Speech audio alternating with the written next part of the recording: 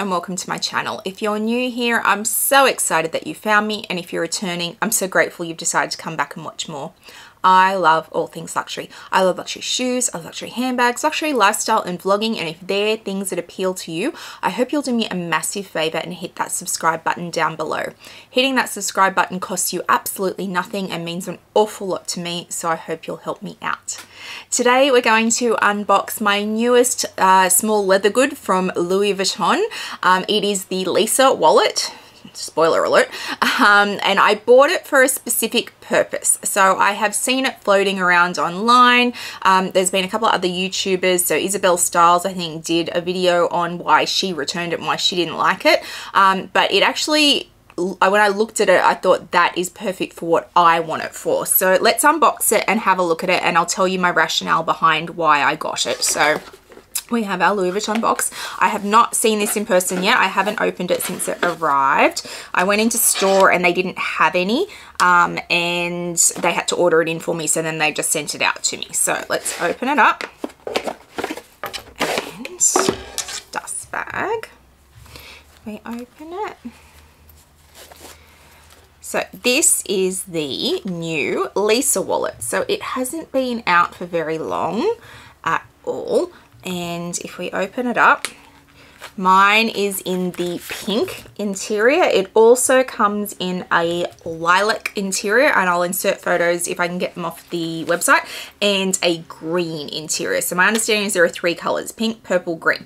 I do like the purple, the lavender color also, but pink, it's me, it has to be the pink. So I got it in the pink. So you can see it has the ring pull with the LV on it just there. And if we pull out, we have the cards, care cards. And if anyone is interested, this is the product code for mine with the pink. And you can see you've got your coin slot there. So this is not a terribly big wallet. It is actually a very compact wallet. For me, it's tiny. Like, this is not a day-to-day wallet for me. It doesn't carry enough cards for me to have it as a day-to-day wallet. So there are 4 card slots, 1, 2, 3, 4, and then you have slots on either side. Now look, at an absolute stretch, I could use it on a day-to-day basis, but it would literally be a stretch in that I am stretching the leather on this with the amount of cards that I carry on a day-to-day basis. So I would never use this on a day-to-day.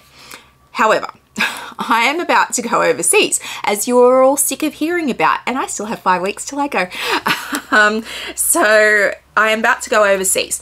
When I travel, it is the only time that I carry cash. On a day-to-day basis here in Australia, I don't carry cash. I don't remember the last time I carried cash. I'll get cash out for a specific purpose, like my cleaner who comes once a week. She's cash based. So once a week I go to the ATM, I get the money out for her, I bring it home, I hand it over. Cash gone. Simple transaction. But on a day-to-day, I do not carry cash. Haven't since before COVID. So once COVID hit and cash was like a thing, I stopped carrying it, and I've just never gone back. I don't use it. Everything here in Australia is tap and go. So for those of you who aren't from Australia, tap and go is you've got your little card, and on the FPOS machine, when you go to check out, you can literally just tap your card or your phone, because your cards are on your phone, and off you go. It's paid for. You don't even need to produce the card if you don't want to, because your cards are probably on your phone.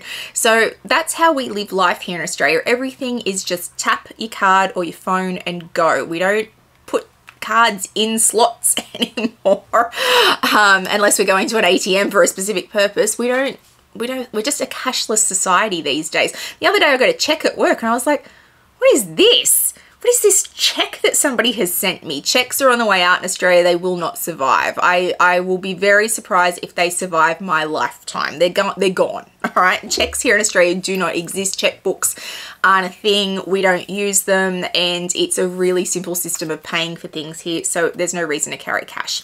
Little lesson about Australia there. So anyway, so I don't carry cash in Australia. I just carry cards with me. But when I travel, it is the only time that I carry cash. For whatever reason, I am cash based in another country. It helps me keep track of the currency conversion. I know that if I've already changed money, then that's how much money I'm spending. I don't have to track transactions through my bank account and be looking at how much is coming out. I paid that for it, but then when we do the conversion and then when they add on their fees, it's going to be this amount. It really is quite overwhelming. So I like to change cash when I go overseas, and I'll carry a certain amount of cash in my wallet with me at all times for things like cabs, if I've got to catch a cab, for drinks, for coffee on the go, for lunch, all those kind of things I will do through cash transactions when I travel, as opposed to here where it would all just be card, tap, tap, tap, tap, tap, paid. Like, I don't have to worry about it. So that's the only time. When I went to New York last year, I got out cash, and the only wallet I had that really took cash that was small couldn't deal with the amount of cash that I was carrying. That wasn't because I was carrying huge amounts of cash, but in the United States, you have $1 bills. So like sometimes you can have a wad of cash and it's like 30 bucks because they're all $1 notes. Here in Australia, our smallest note is a $5 note. We go to coins for $2 and $1. So that's where our little coin slots come in.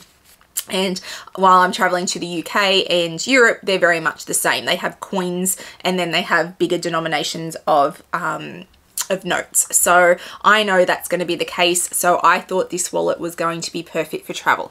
I think it's perfect because of the size. It is only quite small. It will still fit in my bags. So I'm going to do a whole video around what bags am I taking with me, and I will use this wallet as an example in each of those bags so you can see how it fits. But like for a mini rectangle Chanel, no worries, it's going to fit. For a baguette, it will fit. It will fit in pretty much all my bags that I am likely to travel with. So I thought it was perfect for that. And because it has a fairly substantial cash slot in it, and it's got the coin section, and it only is a bifold, it's not a trifold, so it can deal with a few notes and not have any issues. I thought it was going to be perfect for that. The wallet I took to New York was a trifold, and because of the sheer number of notes and trying to do it up, it didn't travel well. Like, it came back and it's in one piece, but it's been sitting in the drawer ever since because I feel sorry for it because it got so abused in New York. So yes, that is why I bought this one. If you have less cards that you carry every day, then this would be a great daily wallet. I mean, it will fit everything in it, but I have like, you know, my health insurance card, my Medicare card, you know, my license. I've got a petrol card. I've got credit cards. I've got debit cards. I've got business cards. I have all the cards. There are many cards in my life. So it's just not big enough for that. But for travel, I think it's going to be perfect. And I'll let you know how I go when I get back from overseas and if that's actually worked out or if it was another massive fail for me. But I looked at it and I went, you'd be great for travel. It's also canvas, so it's going to wear really well, and it's got the beautiful pink interior. Who doesn't love the pink interior? The purple is also very nice, and if I needed more than one, then I'd get the purple as well, but yeah, pink for me all the way. So yes, this is the new Lisa wallet. It's beautiful. It's super simple, nothing out of the ordinary there. Canvas on one side, pink on the other side, and you've got your zip pocket there.